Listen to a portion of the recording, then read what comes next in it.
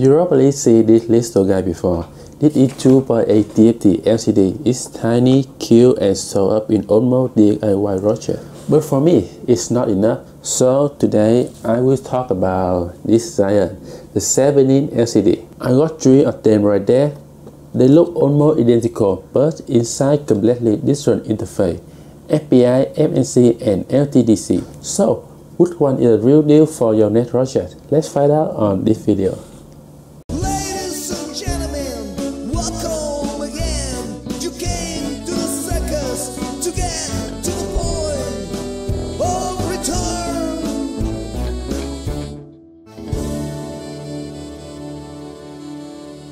So, I got 3 7-inch right there. Let's see how easy or difficult to make it work. To find out which one truly fits your net project, I will compare them into experts. First is easy to implement or beginner friendly, and the second is performance. And about the microcontroller side, I will use the STM32 A7.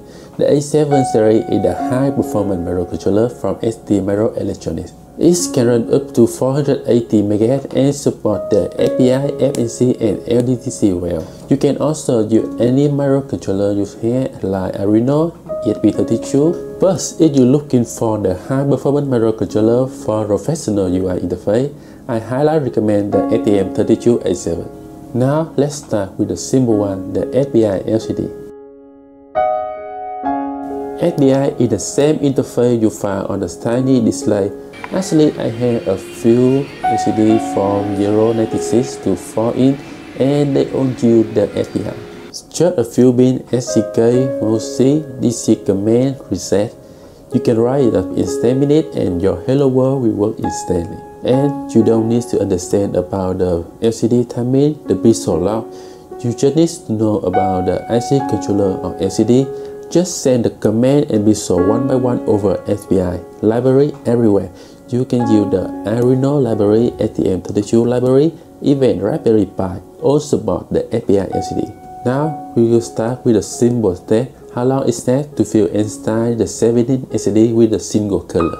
I will configure SPI to run at 28 MHz. The display resolution is 1028 by 600 pixels. That's about 600,000 pixels, and each pixel takes 2 bytes in RGB 565 format. So in total, we boosting over 1 MB per frame through SPI. That will be a big challenge. Let's see how it works. It takes about 100 milliseconds to fill the screen with a single color. What do you think? In my opinion, it is very low if you expect the smooth animation. But wait, you don't always need the high FPS since you translate the video, right? So, let's see what happens when we run the basic LVGL UI on the SPI LCD. Here, I build the basic LVGL layout. The few button slider, you can see whenever I stop or move a slider, there is slight delay before the screen update. That's because the LVGL needs to restore only the affected area. It's not instant but usable. So, in terms of raw speed, SPI is limited, right? Because this is the zero nature. But with the smart rendering, you can still build a responsive user interface.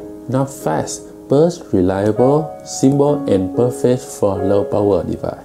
Although, if you want more speed, you have to move beyond the SPI. So, next up, the FMC LCD, parallel interface, small pin, and a whole lot more performance. Look at this connection and tell me what you think. This took me 2 hours to get it connected. This one looked intimidating, the younger acquired. So, FMC stands for Flexible Memory Control, and instead of sending 1 by 1 bits at a time like SPI, FMC sends 60 bits in parallel every single lap. FMC behaves like the external RAM. After connection, you can write directly into the LCD memory. It's fast, direct, and efficient. So, let's test how fast it really is. And the result, just 28 milliseconds per frame, that's over 35 frames per second. A massive improvement from SPI version. You can almost feel the zoom in speed. The color best are instant and no visible flash. Unfortunately, my LCD don't have the stop function, so I can state the basic LVGL for you. But at its current speed, I think FMC can display complex interface and animation well, easily maintain 30 to 60 FPS. So, FMC interface is not beginner friendly, but it can deliver invisible speed. If you are serious about building a smooth user interface, FMC is the choice worth considering. But there is one more level about the FMC, whereas your microcontroller can stream the video directly into the LCD and no CPU overhead. That is the magic of the LTDC. So now, the final level, the LTDC interface. Unlike the API or FMC, the LTDC doesn't just send the pixel. This is the display controller, and the setup for LTDC will be a bit difficult. First, you need the LCD have the RGB interface like this, and the second, your microcontroller will have the external SDRAM. The LCD becomes the part of the memory system and continue refreshed by the hardware, no CPU overhead. Now you can see the result, no display, no steering, just boost and continue video output all handled by the LTDC hardware. And one special feature of the LTDC is that you can use the TouchGFX to design the user interface. TouchGFX is the framework software from ST Microelectronics to design the user interface, and guess what? TouchGFX supports everywhere for the LTDC. You can also combine the LTDC with the DMA2D. So, for example, I will use the TouchGFX to design the symbol game on the STM32. It's called the memory game. The rules are very simple. You just need to remember the order in which is queue or the color is displayed. You will get 1 point after each row. Of course, there will be a time limit set to complete. If you choose the wrong color or run out of time, the game will end. Let's see how many points I will get. Actually, I never got more than 10 points in this game. So, we have completed the performance test between the API, FMC and LTDC. If the performance is your top priority and you want to make the most user interface and the best possible user experience, so LTDC is the best choice, absolutely, no question about this. In other words, if you still want to make the smooth user interface but you don't want to configure the SDRAM, so the FMC is the best option.